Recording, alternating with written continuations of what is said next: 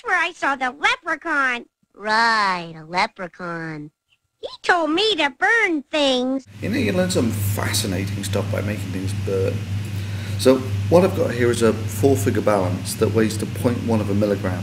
So that one there is a milligram. And to put this into perspective, a typical aspirin tablet weighs about 300 milligrams. That'd be 300 there, or 0.3 of a gram. Now to put this even more into perspective, I'm going to weigh a single drop of water. Now a drop of water typically weighs about 10 milligrams. So that's 100 of them make a gram. So let's see what we can do. Single drop of water, boom, comes in at about 7 to 8 milligrams, and another one, boom, slightly bigger that time. So our drops are coming in here at about 7.5 milligrams. So why did I show you all that? Well, we're going to have a play with this stuff now. This is acetone. It's used as a solvent in organic chemistry, and it's also nail varnish remover, would you believe it?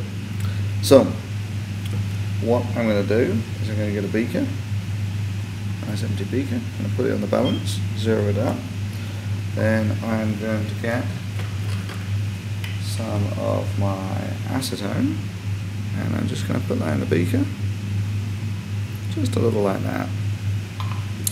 Now, acetone is quite volatile, which means that it evaporates quite quickly. So what I'm going to do is I'm going to give it a good shake here, and what that's going to do is it's going to establish a vapor pressure, and a saturated vapor is when the molecules are evaporating at the same rate they're condensing back down again.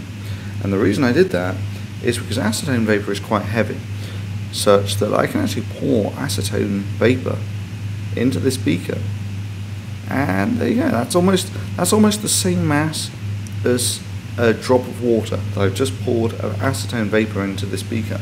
And just to prove that it really is there, I should go back to a fairly convincing zero.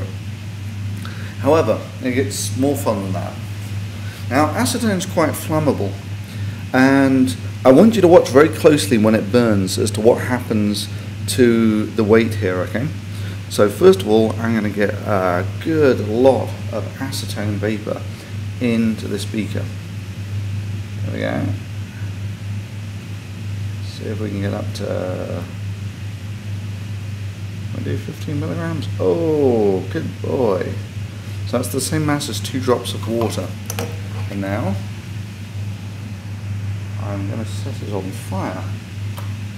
So watch the weight when I set this on fire, okay?